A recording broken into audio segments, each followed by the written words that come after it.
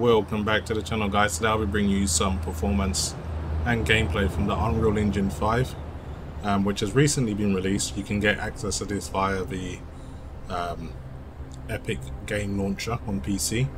There you can download the Unreal Engine 5 and also download the sample project, which is City Sample. And this is taken from the Matrix Awakens demo, which was previously released on the Xbox Series S, X and PlayStation 5.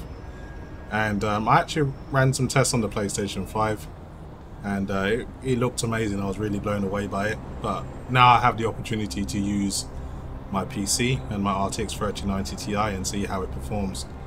Now I think it's SK Hijinks, someone user I speak to in YouTube and on Twitter, was kind enough to provide me a link to basically a compiled version of the demo. So this isn't running out of the editor this time, so it's going to be a lot more smoother and more closer to what a demo would actually represent. So shout out to HK Hijinks, or SK Hijinks, sorry, should I say. Thanks for hooking me up. So one thing this demo is something that really relies on caching. So the first time you run this, it will be quite choppy. So first time you play this, just run around for about 10 minutes and then it will smoothen things out the next time you play. So I've done that myself, and as you can see, performance is not so choppy. Now what I will say is the city is just absolutely huge, and it's an amazing achievement the way they've been able to scale the city. It's no smoke or mirrors, it really is a full city that you can explore.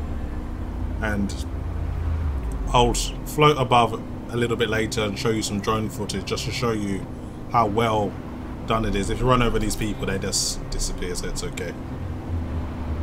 So performance, when you're at high speeds, you're going to be like in the low 40s, but you can see upwards of 55 to 60 frames per second at times.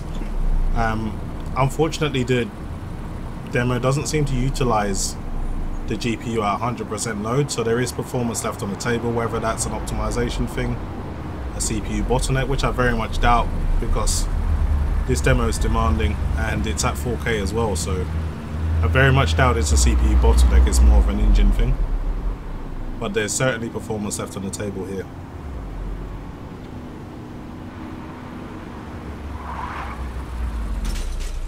Slight traffic accident there, but they've actually done a damage models for the cars as well, which is nice to see. And this engine is utilizing pretty much all the cores and threads of the Ryzen 9 5950X, which is nice to see. So that's a good move for the engine going forward, so we shouldn't be playing these games in the future that are all using like 4 cores and you got your nice powerful multi-core CPU just basically going to waste. So that's a nice thing to see as well. I'm just going to get out now. There's one thing that really impresses me is just the scale of the buildings. So when you're walking around and then you look up, you realize how tall everything is, and it really does feel accurate. Very, very well represented, and the mix of body types, NPC faces and ethnicities, races, genders, everything is really, really good, so you don't feel like you're walking past copy-paste people and the difference in clothing. So imagine if they made Cyberpunk 2077 with this, it would have been a different game. It would have been a completely different game. So I very much support CD Projekt Red's decision to go with the Unreal Engine 5 for their next game. I heard Tomb Raider is going to go with Unreal Engine 5 for their next game as well. So it's looking good. I reckon we're going to get a lot more games in the future that we were on previous engines are going to move over to Unreal Engine 5 just because of the capabilities. And look how much smoother it's running now than when I was running it in the renderer. So I think my 6900 XT actually does a better job with this demo. It gets closer to 60 frames most of the time, but AMD did release a driver to support this demo, so maybe they're more optimized than NVIDIA, who knows. But yeah, you're not going to be losing any performance if you've got a 6900 XT or 6800 XT. you'd be pretty much be getting the same performance as me, even though I'm using like an overclocked RTX 3090 Ti. So I think both AMD and NVIDIA are going to perform well in this engine.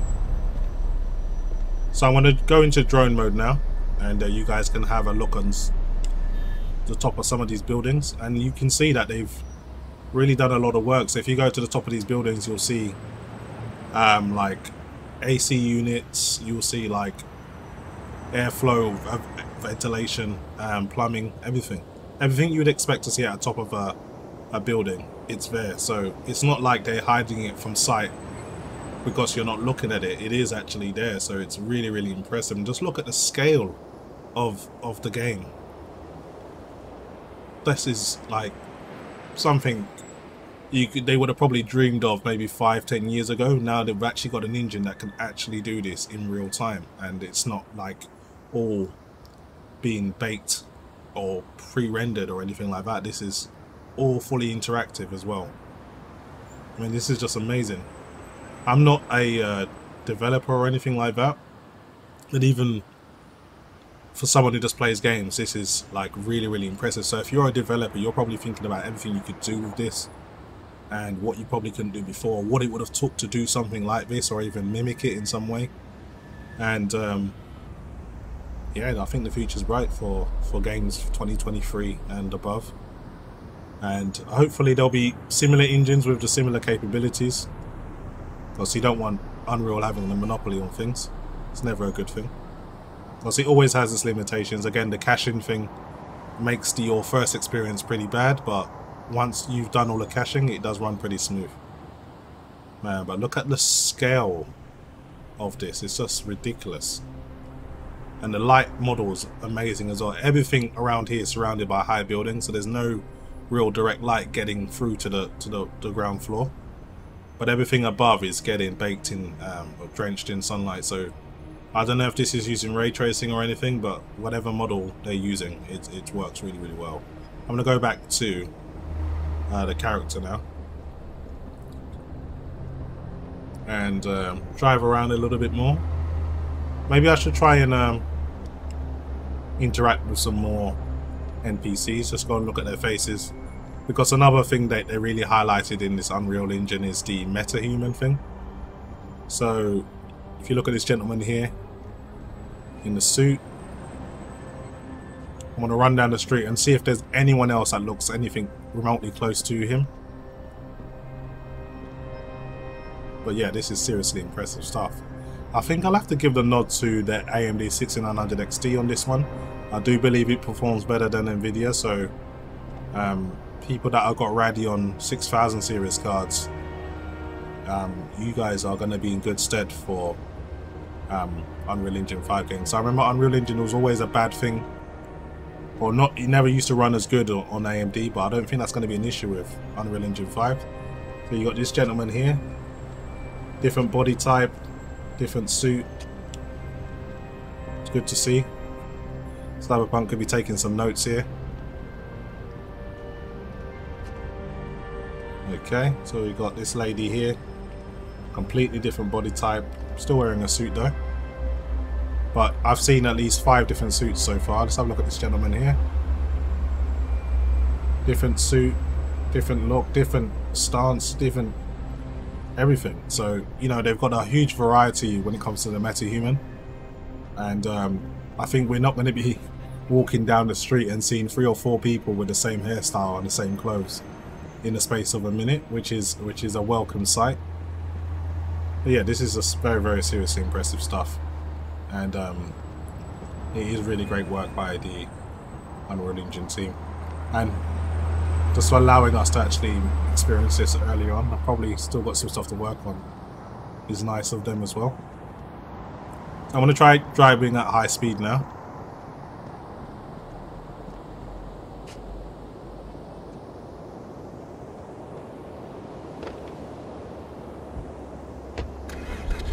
Those who watched my previous video, when I was driving at high speed, it would really tank FPS and it would stutter a lot. But because I've took the time to cache out the demo, this shouldn't happen anymore in theory. So let's try and get up to a high speed and see what kind of performance we get. Seems to be traffic everywhere. So there's a bit of a stutter there, but still few and far in between than it was before. And another little one there as well. Holding around 45 frames per second. Try and get up to 100 miles per hour now. Still performing pretty smooth.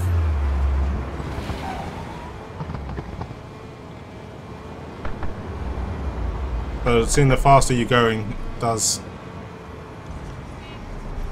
really tank performance a bit. So I was down into the 40s there. Crashed the car now.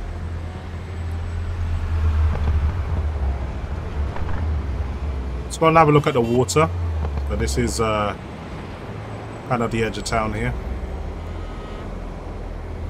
Let's park up.